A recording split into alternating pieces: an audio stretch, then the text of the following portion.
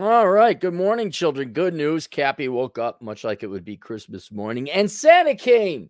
And if you were in the Cappy household, you never got what you wanted because Santa was po. He was po, and he'd be down and depressed. Oh, I didn't get the truck I wanted. Anyway, Santa did deliver. I submitted the book, The Menu, Life Without the Opposite Sex, to Amazon, and it got approved.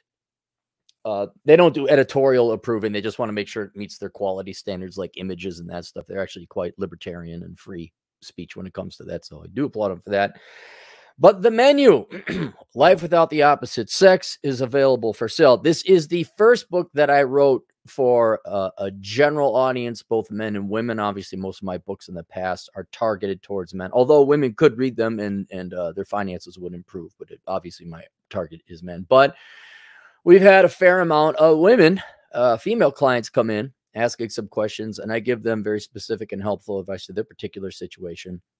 But I did notice, as many of you did, that men and women really don't like each other right now. And that's sad and tragic because that is what largely gave men and women point, purpose, reason, and existence for being. And then the little things, the little ones that would come along, called children, raising a family. So all people in the West, generally first world nations, and Asia, Japan, Korea, China, everyone is facing an existential crisis of, well, what do we do if the opposite sex wants nothing to do with us? We're not going to have family and kids. Well, may I introduce to you The Menu, link below. And what I do is I go through, as not everything obvious. Well, what do you want? Well, do you like, I don't know, raising ferrets? Well, you found happiness. Okay. Raising ferrets was not mentioned in the book, The Menu. But I try to go through categorically all the main things that in the past have given men and women, people, point, purpose, and reason in living outside of having a family. And if some of you still had hope, oh, you people with your hope. Oh, you Obama believers, hope, okay. How'd it work for you? When has hope ever worked for you? When is that? When in the history of humanity has hope ever worked? Now, for those of you that had hope, I kind of eliminate it right off the bat because I organize it like a menu. There's shareables, shareables, appetizers, both for men and women. Then there's a women's menu, and then there's a men's menu. Then there's desserts, and the both for the women's and men's menu, the first thing I say is, all right, now knock this hope stuff off. This is going to happen. But now I'll tell you this. See, now for you guys, most of you guys could, especially if you're on this channel, you probably don't need the book. I'll be perfectly honest, because we've talked about this at length before.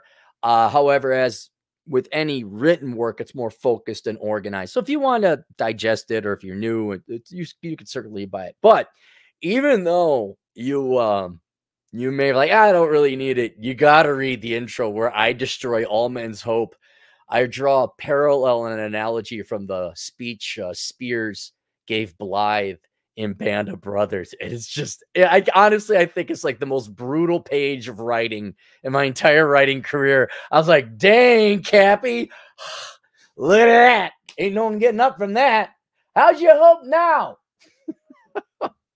Oh, it was just devastating. I'm like, that was good. That was so. If you if you're like on the fence, not just for my own financial incentives, you may want to get for that. I would also say, because I've written for a female audience here, and I'll be perfectly honest in disclosing, when you remove the opposite sex from one another, and you remove this point, purpose, and reason we all had in existence, it is it's unemotional, and it is very programming, very robotic, very just a computer executing on cold.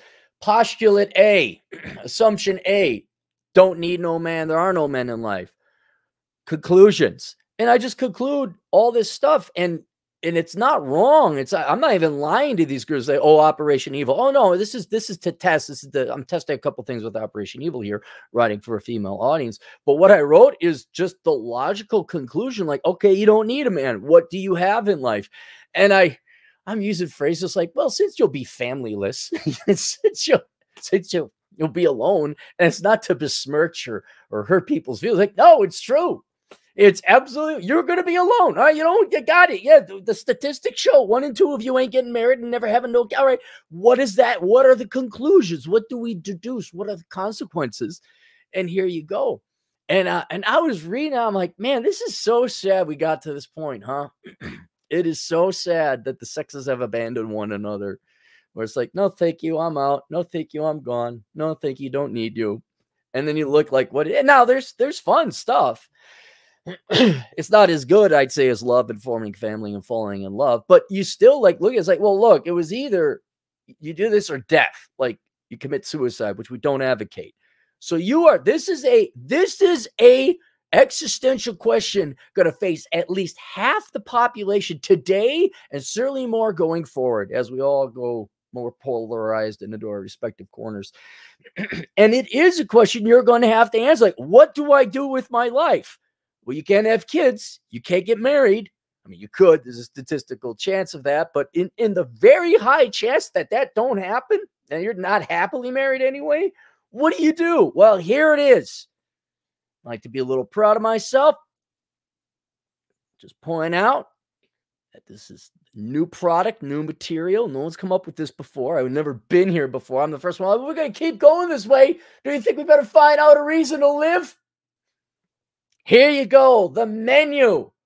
Life without the opposite sex.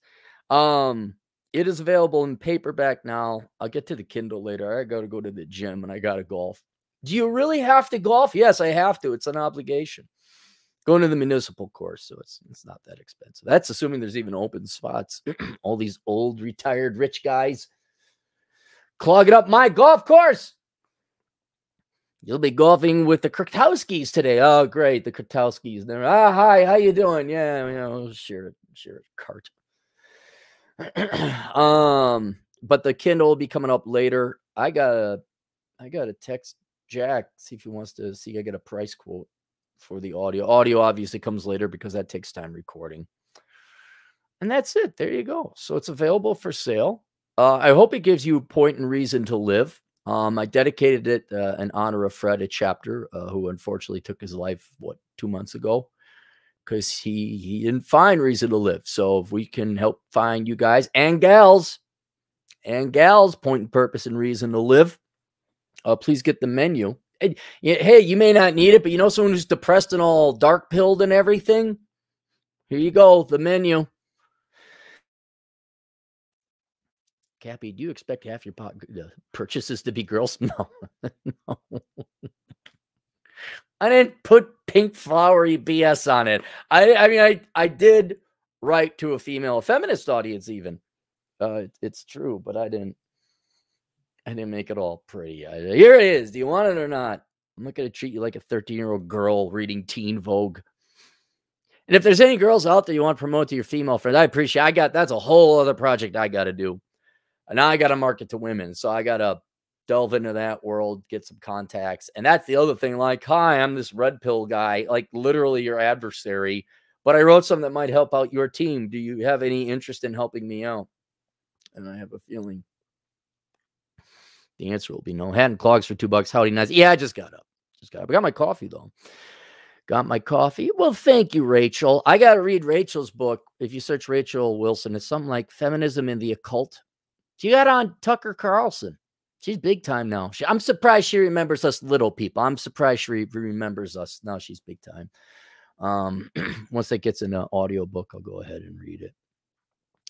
Tyrone W, new guy, I think. Don't recognize the name. $5. Cappy, since you like Crackdown, I highly recommend Just Cause 2.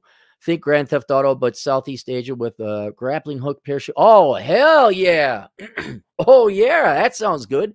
Yeah, I've wiped out the Los Muertos. I got that gang. The Volk, I just finished off, and now I'm going after the Shigen.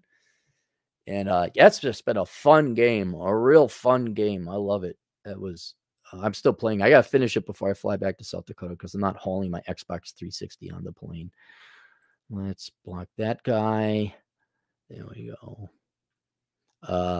Ant-Man runs. $5. I learned this the hard way in Vegas. Chasing the girls is such a negative ROI. One, okay, and a related gentleman, to help you give up hope so you're not wasting your life, go get the Book of Numbers, analyzing the ROI in the pursuit of women. Women could buy it too, because if you look at the opposite data, it's an analysis of men as well. So again, I'm not here, ladies. Here's a book on statistics. Oh, watch them gobble that up.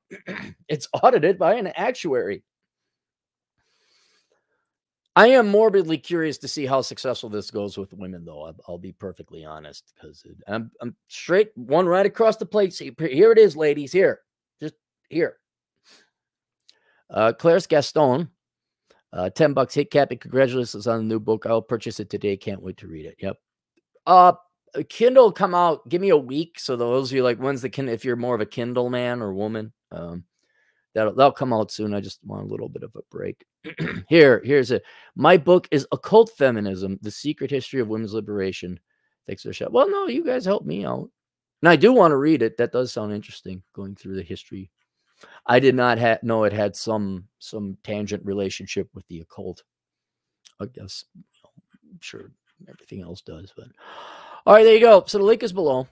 Remember, when you write a review, say it's really good. You could say it sucks, but as long as at the end you say slightly better than Rich Cooper's Unplugged Alpha, I really appreciate it. So we'll see you guys later. Toodles.